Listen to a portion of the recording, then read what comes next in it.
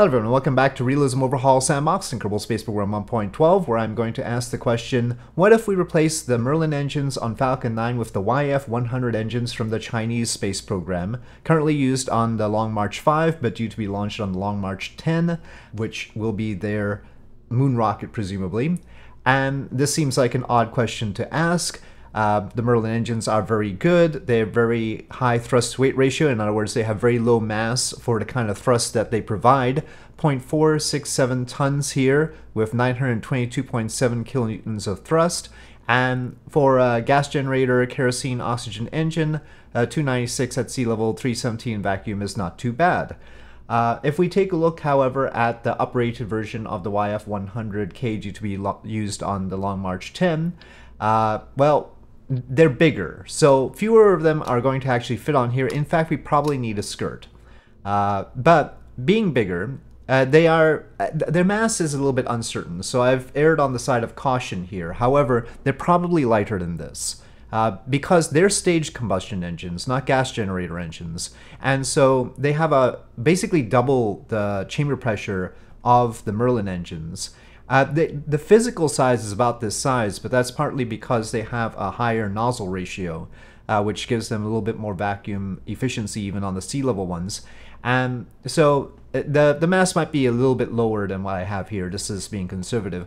And 1,396 kilonewtons in vacuum is what the sea level ones get, and you can see that the specific impulse is higher than for the Merlin engines. And that's because they are staged combustion engines. They're more complicated. One of the downsides is that they have a worse throttling range. They go down to 65%. They are intended to help the core of the Long March 10 land. They want to recover the core of the Long March 10, but we'll see about that. We'll see about that.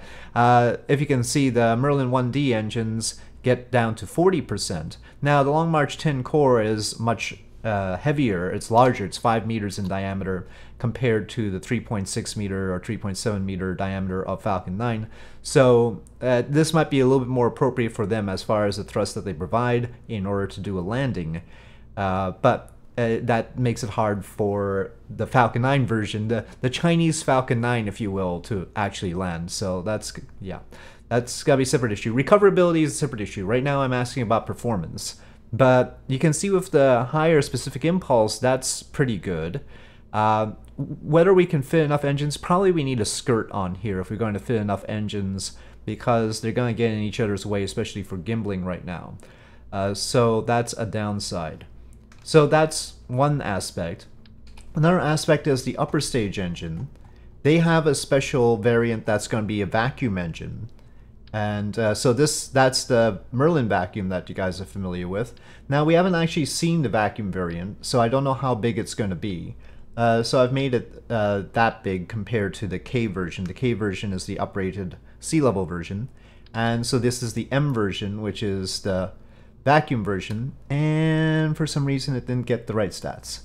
I will get the right stats for it. I don't know why it didn't get the right stats. The actual stats are 352.3 seconds in vacuum, and this gets, well, 351 actually. So actually it's only 1 second of ISP better. But it does have a lot more thrust. The Merlin 1D vacuum gets 1046, and this one, and the mass is different. Okay, so something's wrong with this one. I'll fix it. The actual thrust is supposed to be 1460. So as far as the thrust numbers, oh, I see where I've got it wrong. As far as the thrust numbers are concerned and the ISPs are concerned, we're pretty certain about the YF-100. The mass of the engine and the physical size of the vacuum engine, we're not so certain about right now. So yeah, but let me do those fixes. But before I even do those fixes, we have to verify what the mass the actual Falcon 9 can carry, right? I mean, we need to make sure that in Kerbal Space Program with my KOS scripts, which I'll be using the same script for both rockets, we get a consistent result for how much it can carry. And so right now it's trying to carry 22.8 tons of avgas. Let's see if, oh, that's too many of those. Let's see if the KOS script can do that properly, and then we'll move on to checking out the replacement engines. And you saw the better ISP, and there's also the difficulty of just putting them on the stage. That's one thing. But there are other problems, and we'll get to those. Okay, we can launch from here. That's no problem. We're just testing payload to orbit.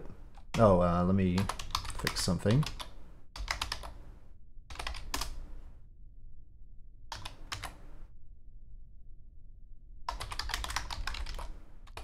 And it's payload to orbit without recovery.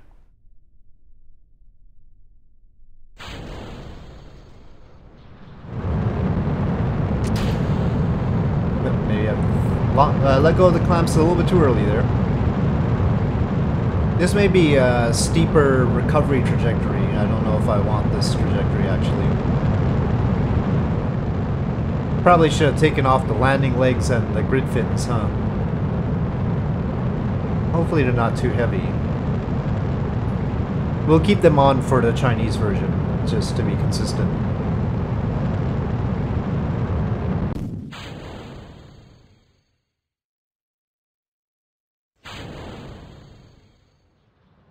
Okay, the Merlin vacuum is lit. Okay, fairing set. Okay, we are in orbit, 279 by 222, and we've got 114 meters per second left, and this is with a 22.8 ton payload. Let me just verify. Oh, we can't check that, but we could subtract that, the previous mass with the current vessel mass, and it's 22.8. Now, if the real thing can carry more to orbit, that's fine. What we're concerned about here is a comparison given the situation, which is being in Kerbal Space Program using this launch script. That's it. So, and having everything else be consistent. So, if the real thing gets better, that's other tweaking that might be necessary with the launch script, for instance, but I'm not going to deal with that right now. We want to compare the use of the engines. So, going back to the VAB, let me make sure that the fixes for the vacuum engine are in. Alright, so now for the Chinese version. With the YF100s. So I've fixed the vacuum version. We have 352 seconds of ISP, 1,460 kilonewtons. Its mass is 2.2 tons, and that's just an estimate. But that's the vacuum version. Of course, for all the tanks on Falcon 9, we have to rebalance the kerosene and oxygen for these engines. So that change has to be made. But I haven't resized the tanks, and therein lies the main problem. But before I get to that, there's a quirk. Well, when I tweak them, it goes better, so maybe that's okay. Alright, but it's not okay because they're all tightly packed and there's no way they could gimbal. They could probably use differential thrust to control, but still it needs a skirt. So there are issues with putting these YF100s under here. One other possibility is just not to have such a long nozzle. It'll be more sea level optimized. We could cut it off. And that's probably the best solution. But I don't want to do that because that hinders the use of the engine for its intended rocket, the Long March 10. So I'm going to leave it Long March 10 size, but I'm going to ask you to pretend that it is cut off here. And in that case, it would get better sea level ISP and less vacuum ISP, but not probably by much, not really hurt by much. So, on balance, it'll probably end up being a wash as far as the efficiency is concerned on the first stage. But yeah, that's an issue, but I want 7 of them to get a decent thrust-to-weight ratio. But you can see how quickly it uses that, 2 minutes and 17 seconds. And the whole rocket does not get as much delta V as the Falcon 9 does, with the same payload. We haven't changed the payload, it's 22.8 tons, but the rocket used to get, whoops, we don't want 2 of those. The rocket used to get more than 9,300, not 9,146. And one reason for that is we have heavier engines. And maybe they're not as heavy as I've got them here, but they would be heavier because they have a lot more thrust. But another problem is that our vacuum stage here is not being properly utilized. It starts off with a very high thrust-weight ratio, and it's already 1. It doesn't need to be a thrust-weight ratio of 1. But it's only a 4-minute stage. It gets to a reasonably high thrust-weight ratio like that, considering that this is the maximum payload. We could certainly put more fuel on this stage, basically. and so we're leaving some delta V behind by not having more fuel on that stage. But I wanted to see what would happen if we swap out the engines directly, and let's see if the engines can make up the fact that it doesn't seem to have as much delta V by the high thrust-to-weight ratio. So that is the counterbalancing thing. Otherwise, we have to make a different rocket with different fuel balance and all that stuff. So we'll try it like this with 7 of the YF-100s at the bottom, 1 on the second stage, and see if it can do 22.8 or maybe it can do more. Maybe this thrust-weight ratio thing, it will... Oh, now? Okay. Things have changed suddenly. Suddenly... Okay, wait a minute. I put that... Okay, now it's saying... Why is it saying 9,377 suddenly? It was... When it was on this stage... No, now it's still saying 9,377. Okay, maybe it has more. We will see. I'm suspicious now. Let's just run the script and find out. So I'm going to edit it. Now, one thing we need to do is make sure that the thrust-weight ratio is properly entered in it so that the script knows that it can turn faster and all that business. But otherwise, I'm not going to change anything. So 1.11, and the end thrust-to-weight ratio here is 5.14. Other than that, I could try to change the steepness, but I won't, to make sure that that's consistent. And we'll find out if it can carry extra by how much delta V we have left.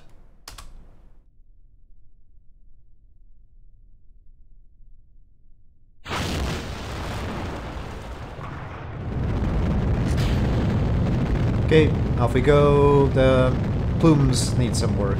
I'll figure that out. I haven't looked at these Long March engine plumes in a while. Okay, we had some intermittent throttling down through max Q, but we are now through max Q. Okay, it's throttling down here. The regular Falcon 9 with the Merlins also did. Okay, staging. And ignition. Oh yeah, that plume needs to be changed. These plumes were made before, like, changes to real plumes, I think. Alright, fairing separation. That was just set to a particular height. Alright, so we end up in orbit, and roughly the same orbit, with 324, so about 200 meters per second more. So it works out to be a little bit better, apparently. Let's see what we can do with that, though. I'm going to assume that the delta V reading here is going to be consistent as I increase the amount that we have in here. So we're going to say that we're okay down to 9,196. Okay, so like that much. And that means 24.7 tons, or about 2 tons extra. So not too much there, but what if we try to... Well, there's no easy way to put extra fuel on here, is it? The fairings are attached to this bit. I think we're going to cover up the bottom of it with extra fuel. Okay, that can still go on its node. Do we have enough clearance? We have some clearance in there, okay. So we can probably fit some fuel here. Right now there's 1 minute of extra fuel. It was 4 minutes and 9 seconds, now it's 5 minutes and 9 seconds. Still 0.92 thrust-weight ratio, but I think we put this on... I mean, we can get a little bit more on, but let's try it with just that 1 extra minute of fuel. So now, 9,374. We can probably go to that, say. And now we're at 26.4 tons. 26.6 tons. So that's about 4 extra tons. Let's see if that works. So a little bit of an extension to the second stage, as if it wasn't long enough already and this thing wasn't tall enough. But we're actually sort of taking up space in the inner stage. because I think the nozzle of this is not quite as big as the vacuum nozzle of the Merlin. And since this is a staged combustion engine, that's not entirely a surprise. Let's see. Well, suddenly it's put me on pad 39B, which is fine.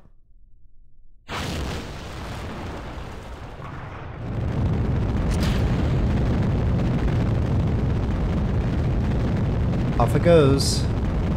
7 of these engines, which means that it does have more thrust than the Merlins, but it should be able to fit more thrust than the Merlins anyway, because these are staged combustion engines that have double the chamber pressure, and if you increase chamber pressure, you can decrease the size of the engine. The physical diameter of it, especially of the throat. Alright, looking good. Alright, staging.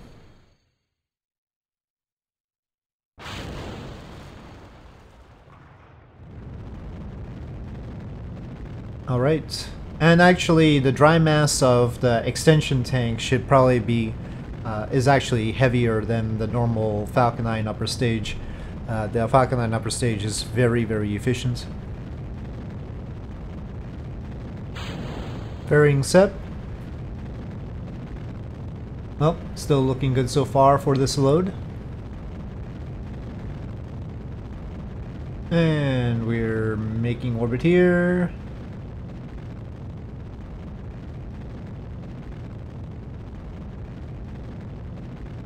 It doesn't have the same margin as the Falcon 9 mission, so if we're to be fair, and it got a little bit lopsided there, to be fair, it would carry a little bit less than this. So right now, I wouldn't say it's fully optimized, but we're talking about between 3 and 4 tons extra, given an extension to the upper stage. Now, there are ways to improve upon it. We could probably make better use of the first stage and all. It'd be better if it was a wider rocket instead of so tall, probably.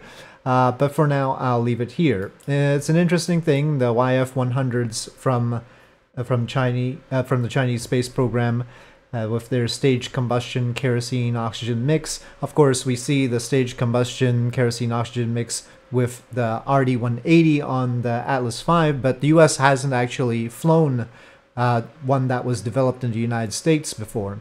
Now, of course, SpaceX has the Raptor engine, which is staged combustion and Methalox, and same with the B4 with Blue Origin, but the United States has never developed a staged combustion Kerolox engine, kerosene-oxygen engine. We have used one from the former Soviet Union, the RD-180, but yeah.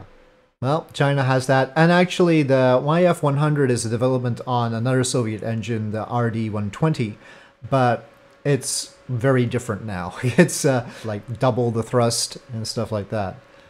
Well, I was just curious about how it would work out, and of course, as long as we kept the tanks the same, it doesn't really help that much, but 2 tons is not nothing. But it certainly helps if we can change the rocket. That's a different story. And so they're going to be using these engines on the Long March 10. They've already been using it on the Long March 5, though not this particular vacuum variant or anything like that.